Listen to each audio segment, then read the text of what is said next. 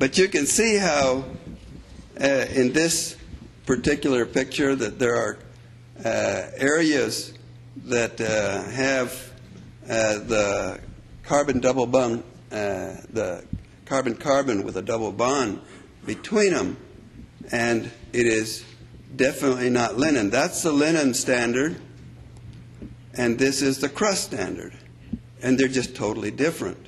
So this is not linen. So they went back to look and see, well, what the heck could give this kind of a spectrum? And the closest they could come to it was a terpene-based resin because of the hydroxyl groups. And there's only a limited number of hydroxyl groups in terpene, whereas with the other things, there are many hydroxyl groups, especially in cellulose. And so we went ahead and he made the statement possibly a terpene-based resin was that crust.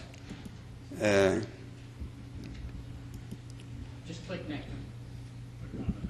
Click on the next in the box. Oh, okay. And that'll take you to the next slide. There you go. There we go. Okay. The FTIR analysis, after we talked with Barry and Sue, they said, this is all very interesting, but now we need to send you 2 other threads. Well, when you got free analysis, why not? And they send us thread number 7 and thread number 14. And some of you immediately know what that is, but I didn't know at the time. We got it from John Brown, and so we decided to analyze those threads too. And as you can see, thread number 7 has is the red, and the resin-like material from the first sample, they're totally different. We just, thread 7 also appears to be cotton. Many of the individual fibers in this sample appear to have a small residue from the resin-like material included in the first sample set. So it was contaminated with that bit of residue that we saw. And now, this was thread number 14. This was the first sample, which was cotton.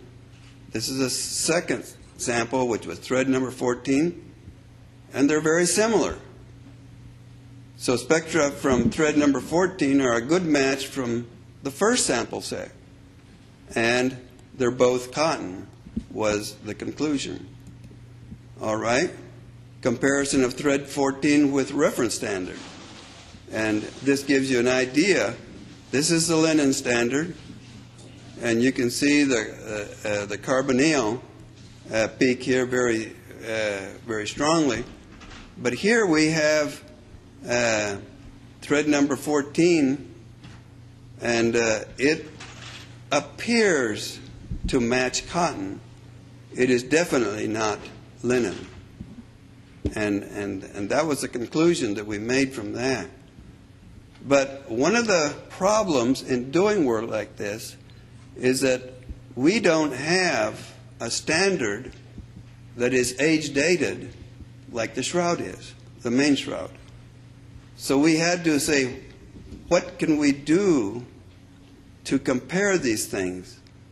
So we went after, and there was an individual who says, I've got a thread, and he gave me a whole history of this thread, and we called it the TAMA 4 thread.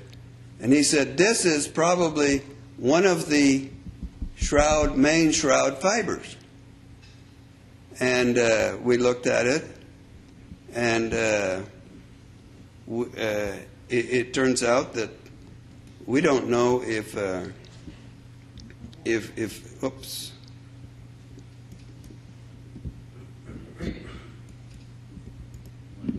Previous. There we go. We don't know if, in fact, what this TAMA 4 purportedly shroud fiber is, and it is not a good match for either the cotton or the linen standard. This may be a result of the aging effects, or the material may be something entirely different. We just didn't know, so we didn't want to. We went ahead and analyzed this piece of thread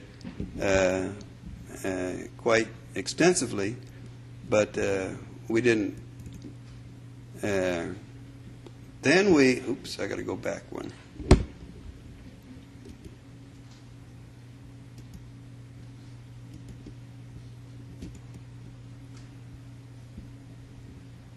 Maybe even one more.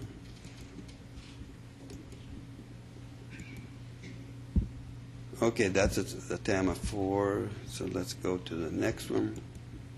And this is the data focusing on the one sp23, the carbon-hydrogen stretch region. And here again, this TAMA 4, it somewhat is comparable with cotton, but it doesn't have the linen characteristic that we would have liked to have seen. Okay, this is a sticky tape sample taken from the shroud area. Barry said, I've got a sticky tape sample, and you can look and see if there's any, if that in fact contains a fiber from the shroud. And so we looked at it in many different ways, and that was an interesting little part there, is that it almost looked like that is comparable to that. But and one of the things that I can ask you to do is some of you can look at this and you say, I know what that is. Well, that's fine. You can tell us about it, because this is, here again, individual fibers from this sticky tape sample. And can you tell from that whether this is, in fact, one of the shroud fibers? And because there were so many things. Here is this flattened, what has been talked about as being cotton or being flax, but I don't know. That's 1000X.